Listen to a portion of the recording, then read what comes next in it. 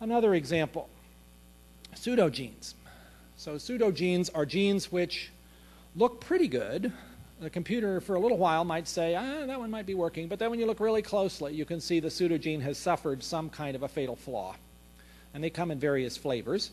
But some of them are looking pretty good, except maybe they have what you call a frame shift or a nonsense mutation, something that absolutely knocks out function. Now, when you look around the genome, you can find lots of places where the same genes occur in the same order in multiple species. In fact, that's usually the rule. If you look for gene A, B, and C in the human, and then you go and look in the chimp, and you find A and C, you'll almost always find B in between. And even if you go to the dog or the mouse, you're very likely to find that as well. Another argument, I think, for common ancestry, although one could also argue that there's some reason why they have to be in these orders. But occasionally, and now we have the genome sequences, we can look and see how often this happens. And it's not a huge number of times, but it's a number. You have a situation like this, same order of genes in dog and chimp and human, but you look very carefully at that middle gene, and it's a pseudogene. It has recently, if you just look at molecular clock arguments, encountered an inactivating mutation that has rendered it no longer functional. And some of these genes are probably important, actually, for human functioning. You know, the idea that humans developed new characteristics by gains of function may not always be true. Sometimes you need to jettison a few things in order to be able to acquire some new characteristic. And there are good examples of that that people have pointed to. For instance, the jaw muscles. There's a gene, a myo-16, which is an important protein for jaw muscles. In fact, many primates have very powerful jaws, and that protein is very important. We humans have a pseudogene for that particular protein. We don't make that one. And when you look anatomically, you can see that our jaw muscles are much less powerful, and some have even proposed that that might have given a chance for the skull to grow larger and accommodate a larger brain. That's a bit fanciful, but it's been proposed. Now, how do you explain this kind of finding on the basis of multiple acts of special creation? Very difficult to do that, unless you're going to postulate that God wanted to test our faith, and so he put a pseudogene right there in the place where evolution would have predicted it to mislead us. That's not a comfortable conclusion for me. When I think of God's omnipotence and his creative genius, the idea that he would also be a bit of a trickster, it doesn't feel right. And there are so many other examples like this that it really doesn't feel right. A third example. If you look across our genome and just ask, are there things here that happen a lot? I mean, sequences that are repeated over and over again? Well, yeah. About 50% of our DNA is made up of these repetitive elements. Some of them probably have function, but I would doubt very much that all of them have important functions. And there's a class of those that you can tell are actually quite diverged from each other, which implies that they're quite old. And when you look at that class at different species, you can even see that same class of elements popping up in the same place in other mammals. So if this is a human set of genes, again, this A, B, and C in that order, you might go and look at the mouse. Again, you'd be likely to find A, B, and C in the same order. In this particular circumstance, if you go looking for those repetitive elements, you'd be likely to find some of those in the same places. Not all, because things have been perhaps coming and going a bit. If you looked at one of them, like this one in my little diagram here, you would find this ancient repetitive element, which is repeated many times in the genome, has about the same similarity between human and mouse as the sequence on either side, sequence in this case not of a gene but of some space or DNA.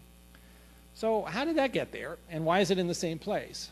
And particularly, if you look hard enough, you can find some of these where that repetitive element actually didn't land properly. These are transposed, and sometimes when they're transposed, there's a break that occurs right as it's trying to insert itself, and you end up with a decapitated repetitive element, which has only part of its sequence, and which is completely devoid of function.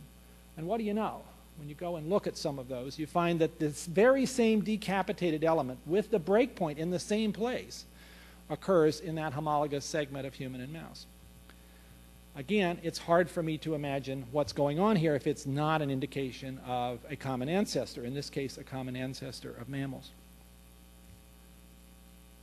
So, that's the data. Now, Again, I think as believers, we should look carefully at that. We should rest upon the rock of the faith that we have been given, and we should consider what the options are for the ways in which this can be all integrated. Some of our colleagues have chosen this option, as you all know, and they are beating us up because they perceive that we're running away from the facts, some of which I have just shown you. And I don't think that is necessarily going to be a good strategy, particularly if what we're trying to do is to not only defend the faith, but also to draw other people to it. But atheism is out there, and it's getting more shrill by the minute. Richard Dawkins, the primary proponent in my field of this, has a book coming out in October called The God Delusion. You can tell where that's going to go. And of course, he is, throughout the course of his incredibly articulate writing career, been making this case against faith, going well outside the evidence that he could derive from science to make comments in areas that science really does not have much to offer, namely about the truth or falsity of faith. He says faith is blind trust in the absence of evidence, even the teeth of evidence. So Dawkins is very successful in painting a caricature of faith. Does that sound like your faith? It doesn't sound like mine. He paints it that way, and then he dismantles it. And a lot of our scientific colleagues are carried right along without realizing what's happened there, that the faith that he has described is not one that we would all embrace anyway. So I would say, as an argument against that perspective, we're on very firm footing, on pure logical grounds. If God exists, God is not entirely enclosed within nature. Science is the way that we investigate nature, and that's all that science can do.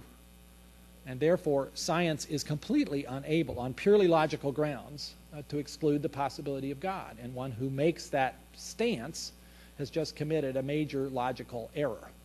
I find that carries a fair amount of weight, and maybe because I used to be an atheist myself and it carried weight with me, I see that as a particularly powerful argument to bring to the table when you're having that kind of a discussion with somebody who's heard a little too much Richard Dawkins and bought into it. So I actually think we're on very strong footing here to be able to defend against that claim. Evolution does not demand atheism. It absolutely doesn't even belong in the same sentence. Of course, many of our colleagues are more likely, instead of being strong atheists, saying, I know there is no God, to say, well, I'm just not sure. I don't think there's any way to know. And of course, that can be a legitimate position if it has been put in the context of considering the evidence. But most of the agnostics I know are agnostics because they just don't want to deal with it. It's not that they've considered the evidence and found it wanting. It's that they have not really had the evidence put in front of them. And again, I think those who decide to take that path, again, I'm speaking from personal experience, often surprise themselves by being converted. And that's what we should try to encourage people to do. And I think we should point out to an agnostic that you would not admire somebody who said the age of the universe is unknowable if they'd never considered the evidence. So why would you admire somebody who says the existence of God is unknowable if they'd never considered the evidence?